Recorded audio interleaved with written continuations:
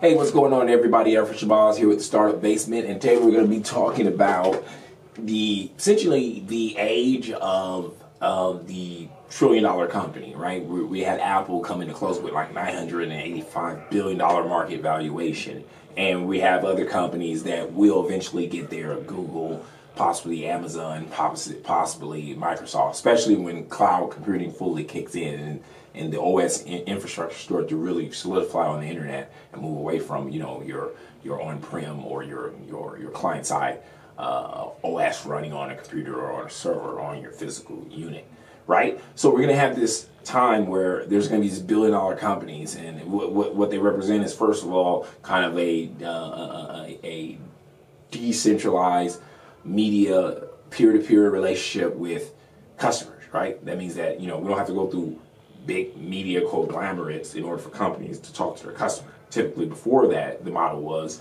you're a big company, you pay a lot of money for $1 million advertisements, and they put your product or your name in front of your customers, right? And really, the best way to communicate with your customers were through the media or through these media outlets, right? As intermediaries. And the reason they had that dominant influence is because they owned the airways. That wasn't the business that the typical technology company was in. So therefore, you have to go through them to speak to the people at a mass level. Now, here comes the internet. All of a sudden, that's all decentralized, right? You don't have to go through media conglomerates to get in front of your customer, because your customer can go online and they can go a million different places to talk to you. They can go to YouTube, they can go to Facebook, they can go to all these other platforms, or they can go directly to your website and interact with you. Right? They just need to know about you and know that you produce value. So now the model changed from the big power player is not necessarily those centralized media conglomerates like CBS or ABC, but the internet. And what creates the value on the internet is what you can do for people ultimately. And technology companies have been doing the most. Google. Everybody has a Gmail account. Everybody uses Google Drive. Everybody uses all these free services and communication platforms, including Facebook. It allows us to communicate with people. It allows us to send documents. And they're allowing us to do this for free. Because of that, they're helping us. They're making our lives easier and more efficient. And because of that, they have influence over us. When somebody's helping you and giving you knowledge and making your life easier, when they talk to you, you're going to listen. Right? Imagine somebody helping you or tutoring you or mentoring you. They have influence over you. So that's why people don't understand that it's a reciprocal relationship. It's basic human psychology. You help somebody, then you have their ear. And so looking at that model and looking at the old model, which was the media as the intermediary between the companies and the customer base that they wanted to talk to, what did the media really do? Did they empower you? No, they kind of control information. They try to decide who's important and which companies you should know about. And basically, in many ways, they manipulated you. They manipulated you to do what was in their best interest, or the companies who paid them the most money best interest. But what were they really doing for you? Nothing. They didn't create Gmail. They didn't give you technology to allow you to talk to anybody around the world. They didn't create Skype where allow you to see your loved ones no matter how far they are. They didn't create PayPal to allow you to send money to anybody on the internet and still be able to trust them. They didn't create any of those things, these media conglomerates. So they really stopped giving you real value. If anything, they were hurting you. So what has been giving you this value? Technology companies have been giving you this value. And what I mean by technology is any type of entrepreneur or business that allow to make your life easier, especially today on the internet where they're giving a lot of these services for free or little to nothing. Because of that, we have had a mass adoption of these major platforms. Google, they make everybody's life easier to find what they want on the internet. Because of that, that has given them massive influence that they wouldn't have been able to amass as quickly if they were still operating on the old model, which is, hey, I'm Google, we have a really great product, but in order to talk to you, I need to spend hundreds of millions of dollars through CBS and all these advertising agencies to convince you that I'm good. That's changed because of the internet. People can go directly to you, find out how good you are, and on top of that, Google is giving you tools. YouTube accounts will allow you to upload unlimited data bits to Google, to YouTube. You can put unlimited amount of videos on YouTube and you don't have to pay for any of the hosting. Now you can do all of these things for yourself. And because of that, they're empowering you. You're giving them massive power. Because on the back end, they're taking in your data and they're converting that to advertising and converting that to money. So that's what's one part of the reason why these emerging of these trillion-dollar companies are made possible, both because of the internet, both because of the decentralized nature of being able to interact on a peer-to-peer level with consumer and customer without any intermediary being the big media complex that try to control what you think and what advertisements you see. And then the second component of that is because it's the World Wide Web, not only are they selling to North America, which typical the dominant markets were for these major players like Microsoft and Google, but now it's the entire world. Other countries, developing countries, are using their services, and they're truly becoming global companies. Even though they say that globalism kicked in long before this, this is the real solidification of globalism kicking in on the internet, because you have people across borders logging on, buying things, interacting, using their tools.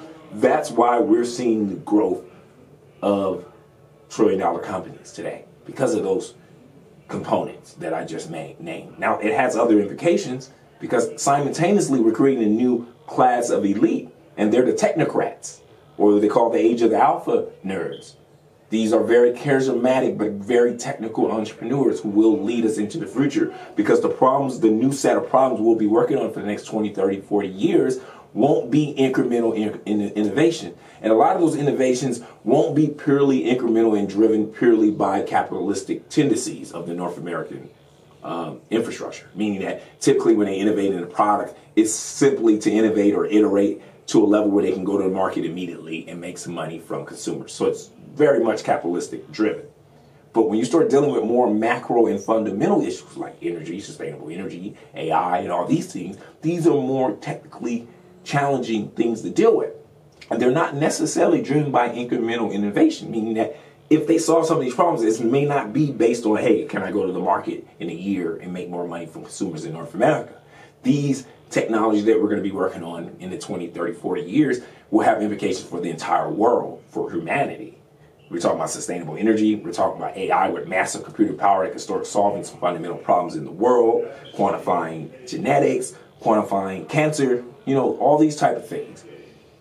These are problems and things that are going to create companies and leaders in our society who are going to be extremely technical. And there's only a small group of people who are extremely technical. In many ways, these people who are like Elon Musk or a lot of these engineers, in many ways, even though they may not want to admit it or we may not want to admit it, they won the genetic lottery. Very similar to how a lot of NBA players like LeBron James won the genetic lottery. It's not a lot of people who are that tall, who are that athletic, who are that agile. Just like it's not a lot of people who are born with those right neuroplasticity that's passed on by luck through genes, through their parents' genes, to have that where it makes them capable to be a high-end engineer, physicist, neuroscientist, these technical things.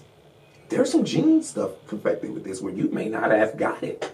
And that's why engineers are so scarce in the world. We can create more, but the top end ones, I think that they won the genetic lottery. Until we find out more about how this works, I would have to say they won the genetic lottery. And because there's going to be a genetic lottery of people who are able to do these things and drive society forward, it's going to create a deity-like admiration for these people. They're going to be building all the technology. They're going to be dominating our lives. They're going to be making all the money.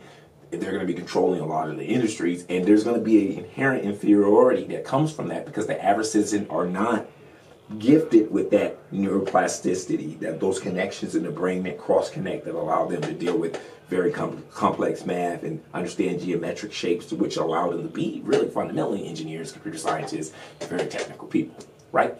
Not saying that we regular people can't learn it, but really, I would argue that it's very much a genetic lottery to a certain extent that while these people are able to do it, whether they want to admit that or not. They say that. So, because of that, there'll be an inherent insecurity where we'll feel less than. We would know we can't do those things, or we can't understand those things, we can't build those things. Therefore, we would deify the people that can. They would be omnipotent. And that will build into the fact that they're already running the world, they already have the wealth, and now you have a psychological edge because we see them as something we can't obtain that would give them more power and control. So I do see a consolidation of wealth, power, and control happening on top of this technological revolution that will happen because of those things that I just mentioned.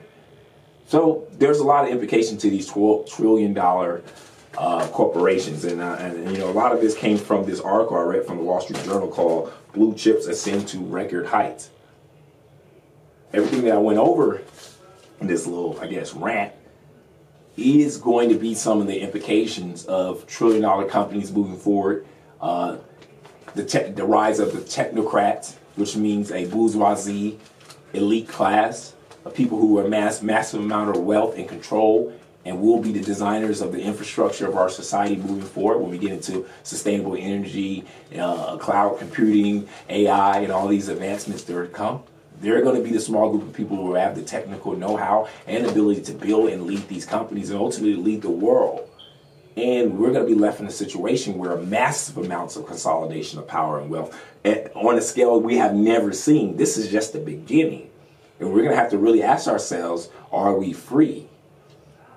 Right? So we thought technology would lead us out of this and it would distribute power and control and influence. But I think that we're going to go through a stage that our generation, I'm 31, and moving forward until I'm like 70 or 90, was going to have to deal with a very consolidated world where it's constrained, not freed.